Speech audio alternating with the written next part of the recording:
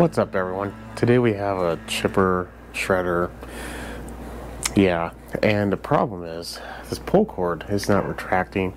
In addition to that, I don't know if it runs. This is probably one of, or even possibly the first time on this channel that we see this style of carb.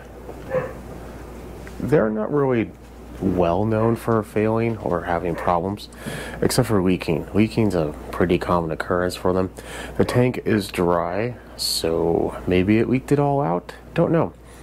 Having said that, usually in order to get this recoil figured out, we're going to have to take off this whole cover. But if you look on here, this one has screws, so that's good. I think I'm going to take the screws out and we'll take a look at the cover and see what's going on, because it's not very happy. So as soon as I took it off, excuse me, it retracted. So the recoil is not the problem. I didn't notice that there was a clutch in here, but there's a clutch. More likely than not, that thing just goobered up. We're going to take out these 1/4-inch screws, take everything off, and then we'll take a look inside there and see what's going on. Well, hold on there.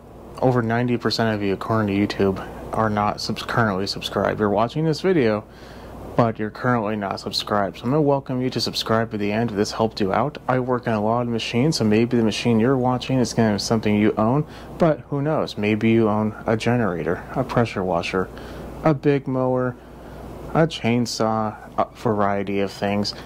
The only way to know if I'm going to fix it in the future is by subscribing, and maybe I get to the one that you own and can help you out then too. So I welcome you to subscribe, put a thumbs up if it does help you out. Back to your normal video. So, Briggs & Stratton makes this clutch removal tool. It's actually very useful for a situation like this because this is screwed onto the shaft, and if you don't have it, it's going to be a lot more difficult. This flywheel is cast iron, so it's pretty stout, but if you didn't have this, you'd have to find a way to either lock the cylinder up with like rope, shove a screwdriver through one of these fins. That's a little dangerous, especially if it's an aluminum one. But with this, you just need a impact.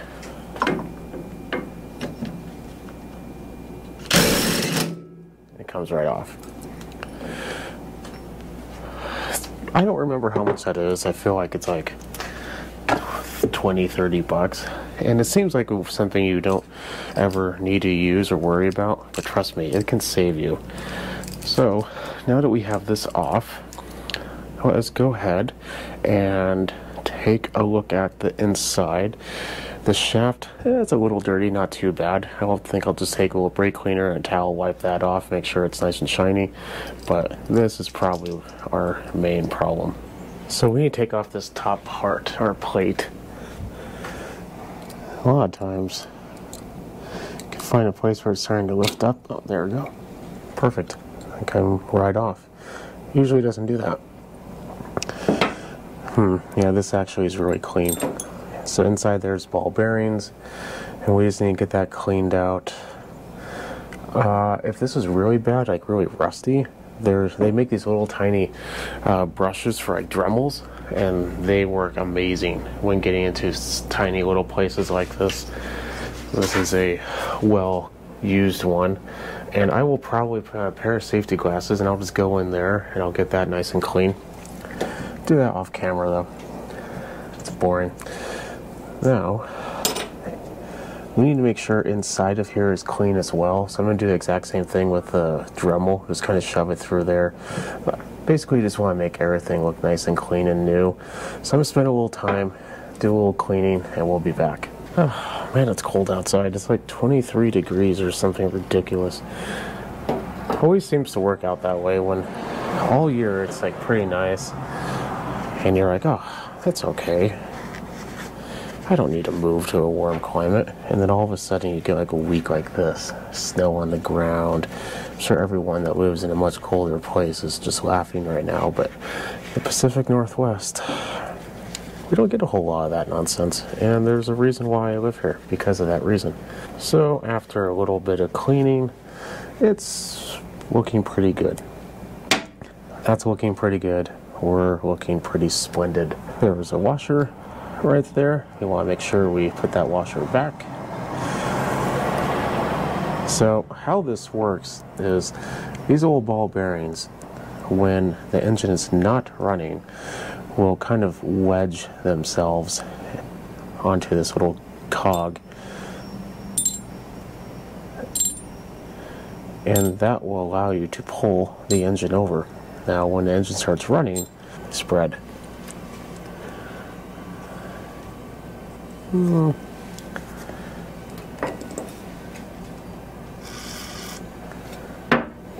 Wet the towel a little bit more.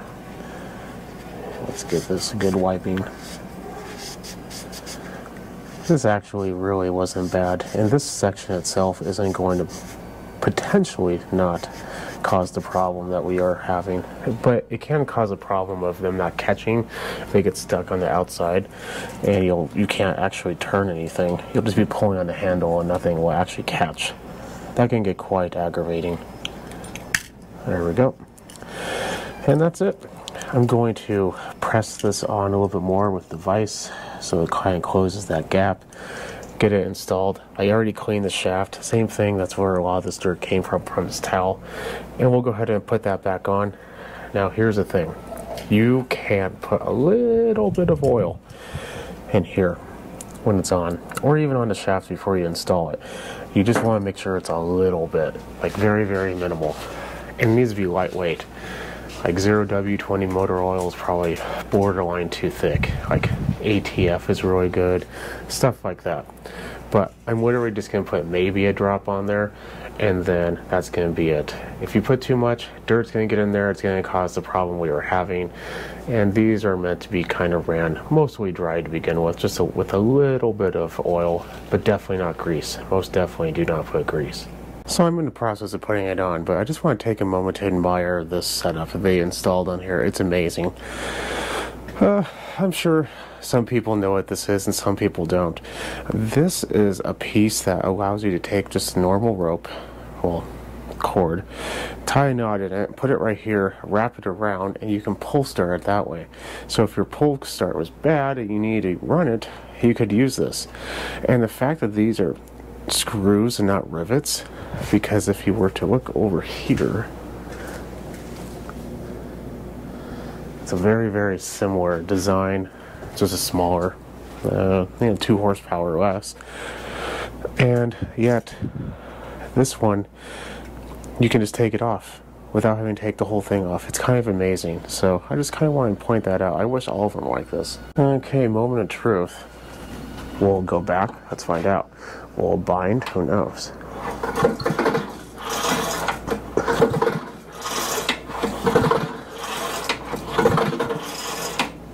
No, I think that little cover is kind of rubby on the end, but to be honest, that's going to self-clear. At least that's what we're going to say. Getting over a cold. So if I sound weird periodically, no, that's the reason why. I am told it's because I wear shorts when it's freezing outside, but what do they know? Ooh. Well, we're going to need a new one of those. We're not even going to keep it.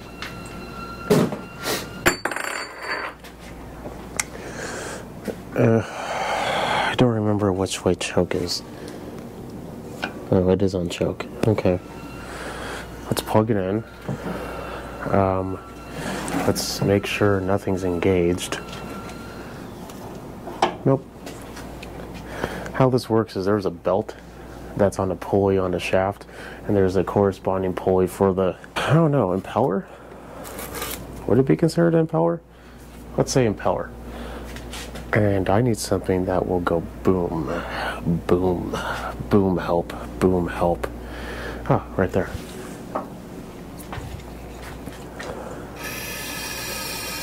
That should go boom.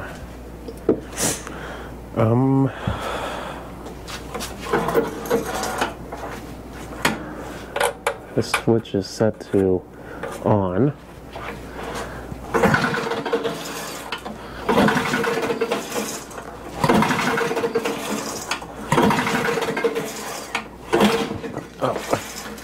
There goes that clutch thing I was telling you about.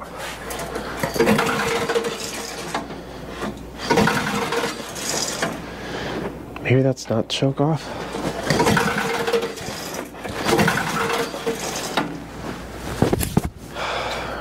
Maybe we have different problems. I'm going to remove the spark plug and then we'll put some directly down the plug hole. Plug is removed. It's not the prettiest, but I did just check for spark and there is spark. I'm sorry I didn't really show you. Well, hopefully not all that audio was buried in my jacket, but who knows? If it was, I'm just going to apologize right now.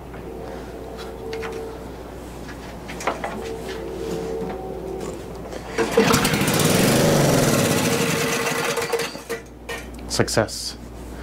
So we need to take off that carb. You know what? We're just gonna put a little fuel down there and see what happens. See if it's leaking just a little bit.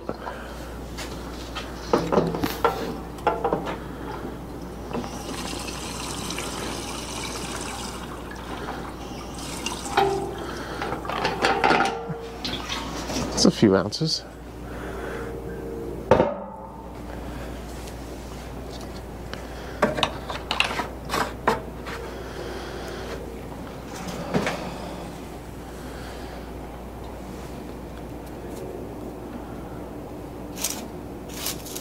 So based on when we pulled everything over, the choke was off. So I'm going to put the choke on. I'm going to give it a moment to kind of fill the bowl. I mean, put a huge amount of fuel in there. I see it on the bottom, so it should be at least dripping down into the bowl. Let's give it a pull.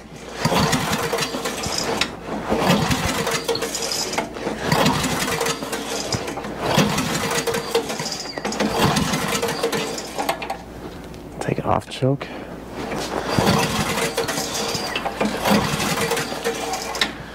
My biggest problem with these machines is the fact that they're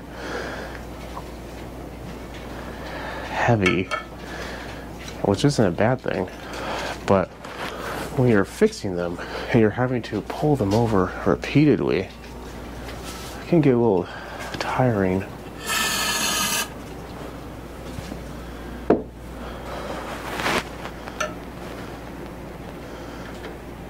I'm sure I'm going to have to clean the carb, but you never know. We might get lucky.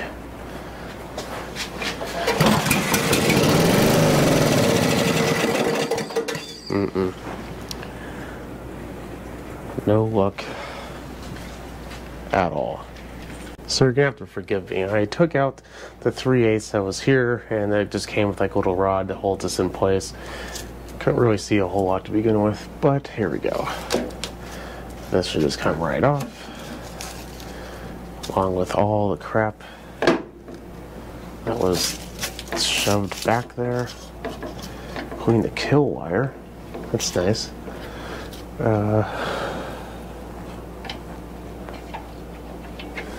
Well, the throttle isn't exactly the most free thing in the world, but well, that's what happens. This one's a real struggle to get removed. You're going to have to take some quick notes. You have to remove the fuel line, which I've already done. And there's a screw here which releases that air intake, and there's a screw there.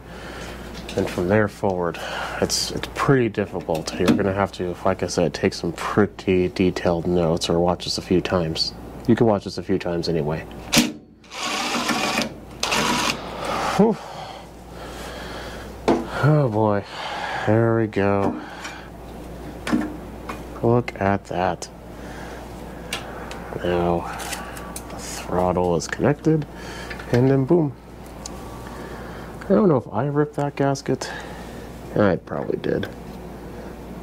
Oh well, it's old. It probably needs to be replaced anyway.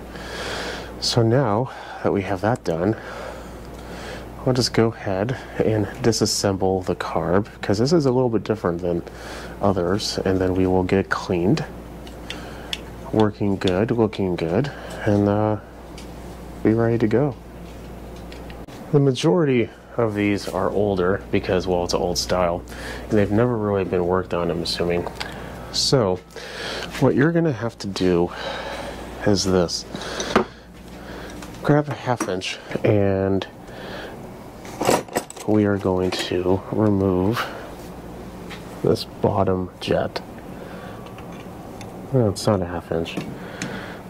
It's a 3/8. Nope, probably a 7/16. The one that I did not grab. Okay. There we go. Now, inside here, that screws into like packing. It's a special order of like a O-ring. Oh my god. That's not good. Oh. Yep. That's not good at all.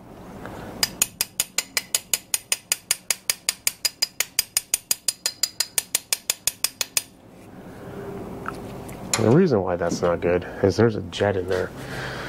So we are going to probably want to take a little bit of compressed air and boil that out. Then we'll take a little WD-40, let that simmer in place.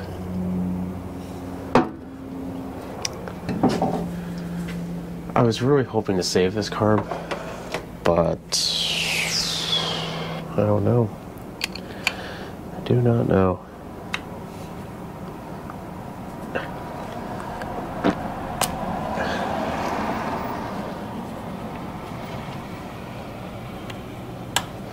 I don't think that's actually working.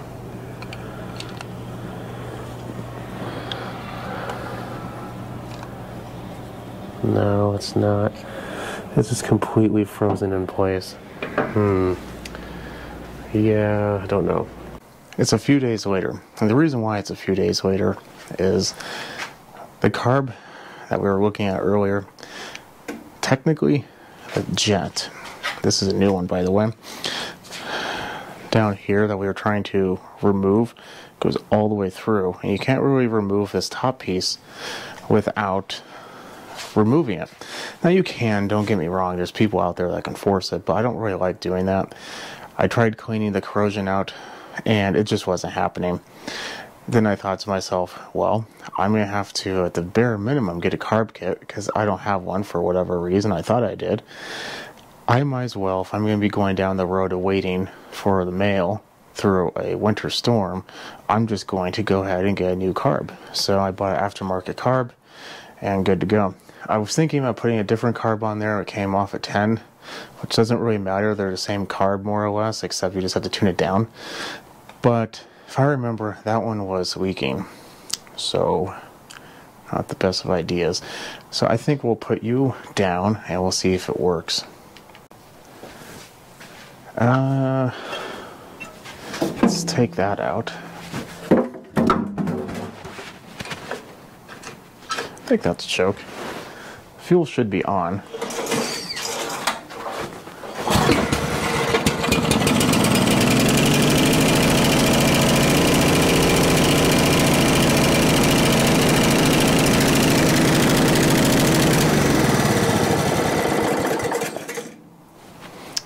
Well, it runs. It shakes a lot, but it runs. Now, I don't know if you can catch it, but it was rich, which means I need to turn the adjustment screw in to lean it out. How can you tell? Because it's pumping out dark smoke. Semi-dark, I can still kind of see it in the garage. I'm going to get this bad boy off of the table though, and we will tune it up a little bit and get this thing out of the garage. This is a different carb, but with everything on it, it's kind of hard to see this connection. But basically, this is the main. It goes in, it leans it out, loosens it to richen it up. This is for idle. This machine doesn't really go to idle, but in order to check that, you can just manually put your finger down. Usually it's going to be hovering like right about here. Push it all the way down. And then you can make your necessary adjustments. This one's real hard with the air filter on, which is the way you should be tuning these. So it's a little interesting, but this is a different carb obviously, but it's the same exact thing. I'm going to go ahead, get it turned on, and we'll get this thing running smooth. And to get it tuned, we need a flathead. So let's get it turned on. On.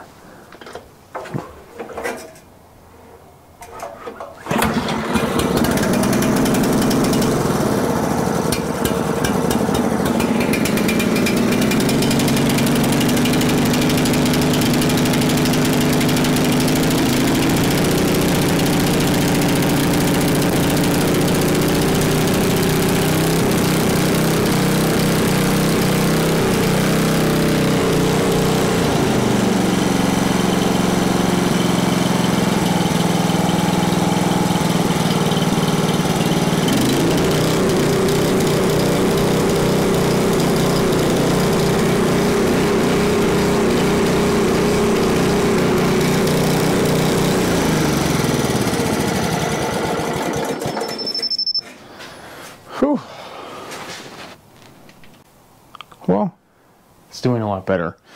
The idle to me is running a little high, so I'm just going to adjust that. I'm going to do a couple other things, get this cleaned up and whatnot. But other than that, everything looks like it's good to go. The on-off switch is a little crunchy. Sometimes you just need to move it back and forth. But if not, the owner, I'll tell them, and if they want me to replace it, I will. But you can kill it by putting it back to choke. So keep that in mind. But other than that, we should be good to go. Unfortunately, we didn't get to clean the carb, but in this scenario, it just makes sense to buy a new one. I didn't have a filter, I didn't have a carb kit, and I think it was $22 for the air filter, fuel line, of course, which I threw away, and the carb. So air filter alone is like $10 or $11, and the carb kit was like $8. So it was like $4 more, $3 more just to get the whole thing. So I did. It's not the greatest of quality, I'm not gonna lie, but these are super simple carbs. You really have to try to mess them up. I know aftermarket can definitely seem like it does that, but they're pretty easy, and they're pretty good to buy aftermarket. Well, hopefully this helps someone. If it did, leave a thumbs up. Definitely subscribe. Follow me on Instagram at SmallEngine101, and we'll catch you on the next video. You have a good day. Okay, I do have to show you this.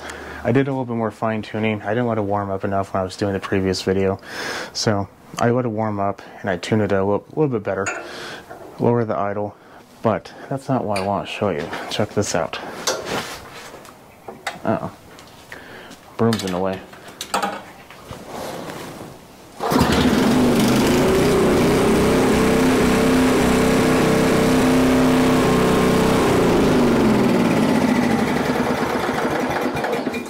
Yep, told you. If anyone who's ever owned an old Ford will tell you that trick will save you a whole lot of time and a whole lot of effort. Okay, I'll see you later.